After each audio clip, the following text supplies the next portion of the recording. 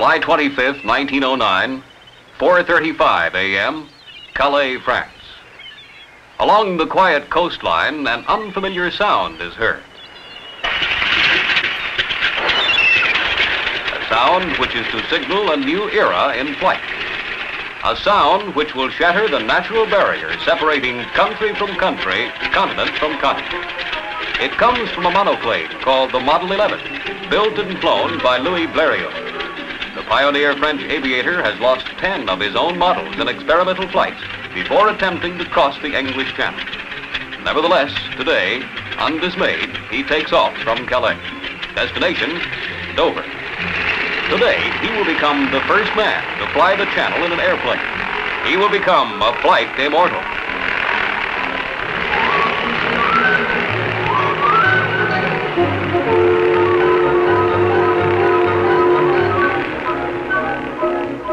But to Blériot, as he leaves the French coast, the 22 miles of open water loom formidably.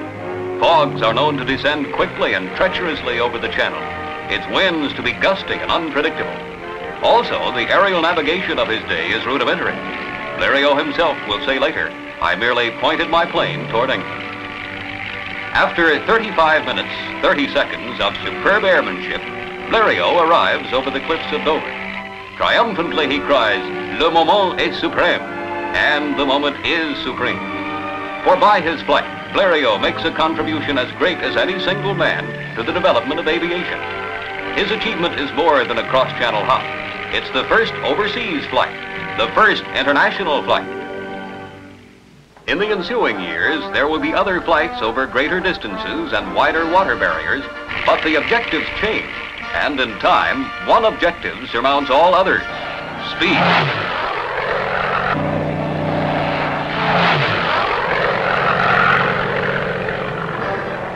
Many prizes and trophies are offered.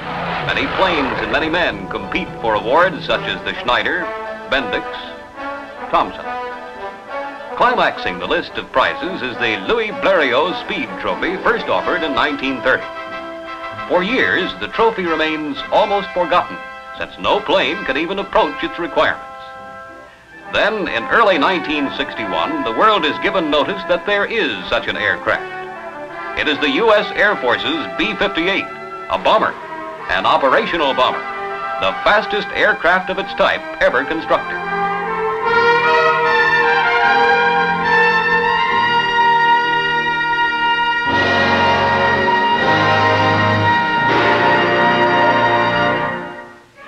Its first formal speed competition is for 6 world speed records for 1,000 and 2,000 kilometers with and without payload.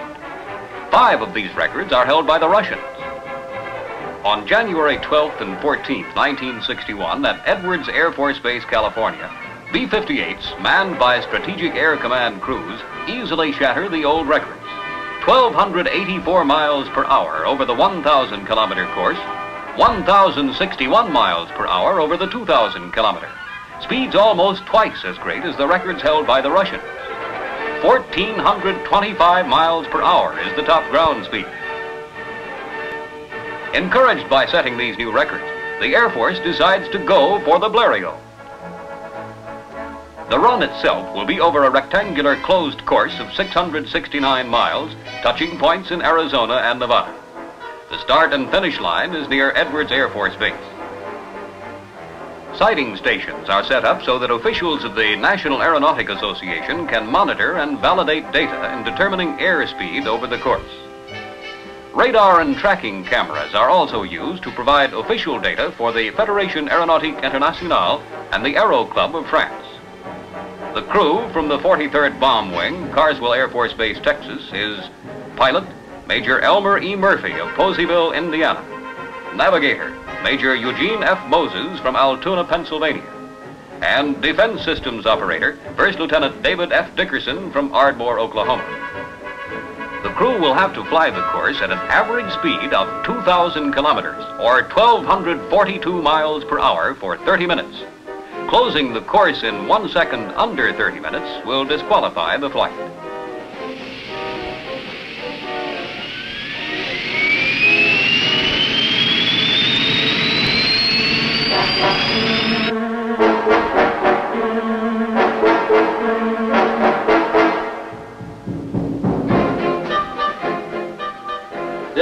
Fort 1. Stand by, sighting station, stand by.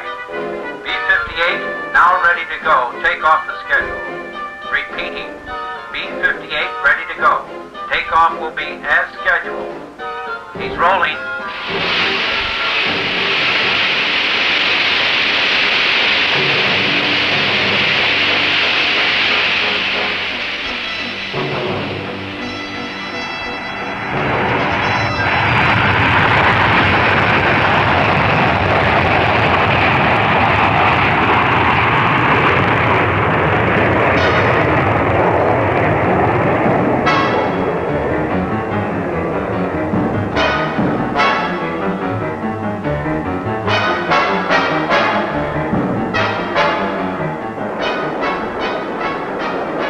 You're 4 miles out.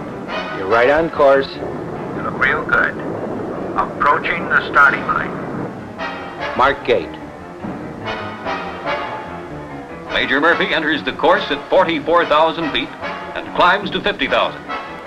Tensely, the B-58's ground crew watches its flyover. The bomber is flying an average Mach 2 plus. Top ground speed is 1,385 miles per hour.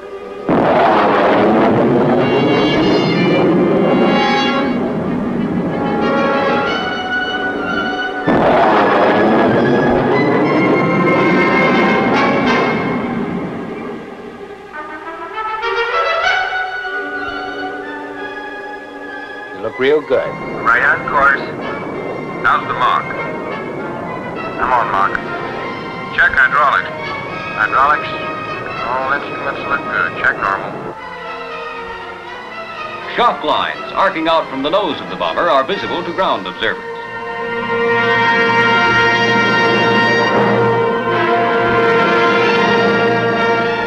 Lone Pine, California, at the foot of Mount Whitney is the final turn. And the roughest, almost 90 degrees. What do you think, Gene? Look good to you? Start your turn now.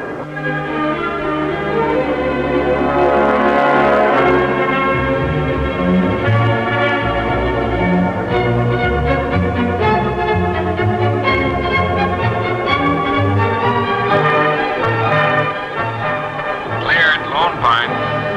Clear at Lone Pine, after a 93-degree turn at Mach 2. Now for the home stretch. You're closing the course.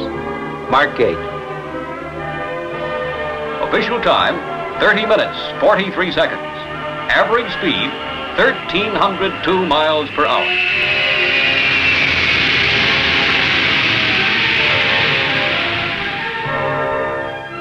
For the pilot, it has been 30 minutes of precision flying, supported by the superb teamwork of his crew. He has cut the pylons so close as to fly only 27 miles more than necessary in covering the 669-mile course. Result, in its first and only try, SAC's B-58 bomber crew becomes the winner of the Blériot Trophy, its permanent winner. Paris, France, May 27, 1961. Le Bourget Field. The presentation of the Blériot Trophy is made by Monsieur Jacques Allais for the Aero Club of France. Prominent among the participants, proud and erect at 80, is Madame Louis Blériot, widow of the donor.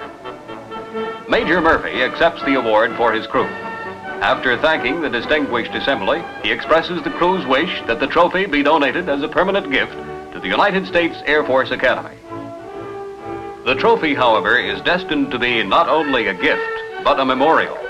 For shortly afterward, Major Murphy and his crew, having gained one of aviation's highest performance awards, lost their lives in a crash during a demonstration flight. In a climax to the award presentation, Madame Blériot speaks. De la Coupe Blériot.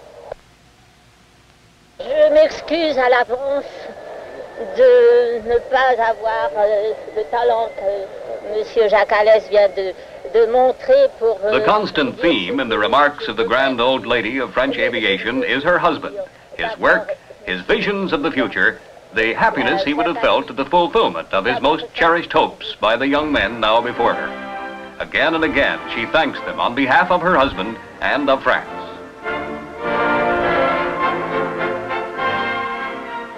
we in America join you, Madame Blériot, in thanking these men. We thank them for the honor they have brought our country. We are proud that the Blériot Trophy, after waiting 31 years for a worthy recipient, has at last found one in the Strategic Air Command's B-58. We are confident in the knowledge that should the time ever come, America has at hand its Blériot Trophy winner and the men of the Strategic Air Command who stand ready to use it at a moment's notice in defense of the free world.